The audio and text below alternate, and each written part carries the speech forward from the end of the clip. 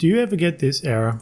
You try to install the Bambu network plugin and this pops up. Failed to install the plugin. Please check whether it is blocked or has been deleted by antivirus software. Well, there are a few ways of solving this problem, and sometimes the easy ones don't work. And there is a link to a guide which has some good suggestions, but not all of them work. So this is the Bambu Lab wiki page for what happens when you fail to get the network plugin. And there are a few steps which may work straight away, so I recommend going through some of these. And personally, I don't know why this problem happens specifically with my home PC, whereas at work I've installed Bambu Studio on multiple machines and I never have this problem. But just at home, I always have this problem no matter what version I install. And previously, I would go through just this step here, and the problem for me was NVIDIA Broadcast, because I do some recording and I'd use NVIDIA Broadcast for the sound recording, but I don't use NVIDIA Broadcast anymore because I've changed my graphics card. That's no longer working for me and I still have this problem.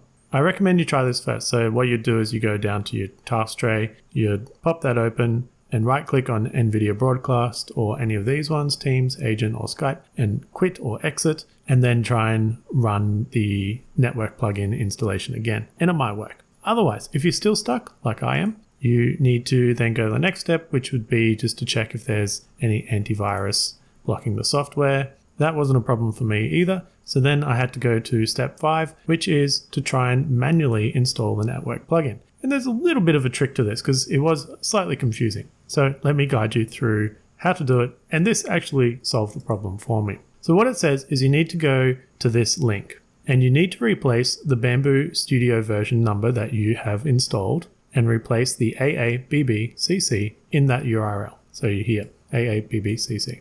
Of this AABBCC, it represents the first 3 version numbers of the Bambu Studio that you have installed. So it has here, for instance, if the Bambu Studio version is 01070350, the AABBCC would be 010703, which is the first 3 here. And so I'm on the latest version. I have the current version 2000150, and that's what I need the network plugin for. So what you'd do is you would copy this link, go to another blank page, paste that in, and then you need to replace that 02.00.01. And we don't need the 50, so you push that in. But there's a problem because in here it says we should get this string come up and we need to look for a zip file in that string, which here's the example here. But if you look at ours, there isn't any zip file string, there's just an exe. What happened is I didn't put the 00 at the end. So it might not be clear where it says you need to put in or replace the AABBCC with the version number and drop the last one, but you need to keep the 00 still in place. So as you can see here, AABBCC00, that's what you need to keep in. So if I go back here and I put in 00, you'll see the string's a bit longer this time because we can find the zip file, which is this. So what we can do is copy that zip file. You want all the way HTTPS, copy that, just replace this, enter, and you can see it starts downloading. And this applies to any version. So for instance, I have another old version here, the previous one, which is 01100276. And here we would put in the 011002 and then we drop the 76 and we just put 00. So 01, so let's go back here and we'll put it in this time. So we go 01.10.02 and we don't need the 76. We put in a 00 and there we go. So in this case, we would need this URL to download, but I am using the current version, so we're not going to use it in this case. We are downloading this one.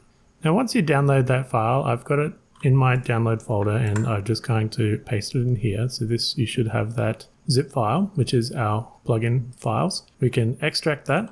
So we'll have our extracted folder now. And these are the files we need to copy. So we can copy all those. And if we go back to the guide, it will tell us we need to now unzip the zip file, which we've done, and go to this folder, see users, username, app data roaming, Bambu Studio plugins, and extract the files into that folder. This is of course on a Windows system. I'm not talking about Mac here. So obviously the C users, your username is going to be whatever your computer name is.